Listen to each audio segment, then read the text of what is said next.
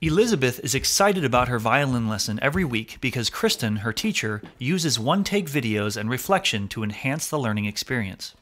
Similar to traditional music lessons, Christen and Elizabeth begin by discussing and agreeing upon the learning goals. They decide upon two, which ultimately means that Elizabeth will leave the lesson with two videos that demonstrate either progress or mastery of skills. The first goal is for Elizabeth to perform a song called Two Grenadiers. She has been working on this piece for a few weeks and is ready to move on to the next. Before that can happen, she needs to demonstrate mastery by performing, recording, and reflecting on a completed version of the piece. When she is ready, she steps in front of the camera, in this case a cell phone, and Christen hits record.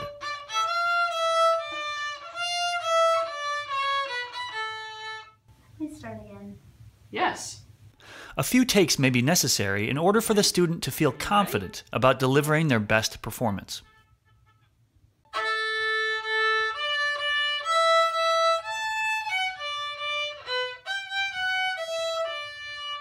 Once Elizabeth finishes playing the song, Christen hits stop and they gather around the camera to review and reflect. And I want you to tell me what you think you did well and what you think we might be able to work on. Okay. After watching the video, Christen and Elizabeth have a discussion about the performance, focusing on what was good and what can be improved moving forward. If they agree that the video demonstrates mastery of the first goal, they move on to the second. The second goal also involves recording and reflecting. In this case, Christen models how she would like Elizabeth to keep her elbow under the violin while playing. After working on the position for a few minutes, and when Elizabeth indicates she is ready, she steps in front of the camera to demonstrate progress.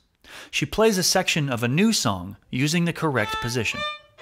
Once she completes the section, they gather around the camera once again to review and reflect. When the video is over, they have a discussion about how Elizabeth did with the position. If they agree that the video demonstrates progress, they can move on. With both goals met and both videos created, the lesson comes to an end with Christen telling Elizabeth what she would like her to work on in preparation for next week.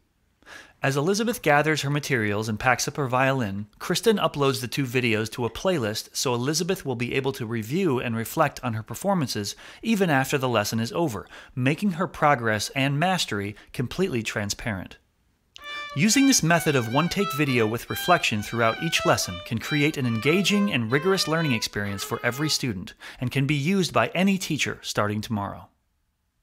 When I'm teaching my students, I can tell them lots of things, but when they can see it in a video of themselves, it's a very powerful learning tool. I like the videos because I can share with other people and show what I've learned.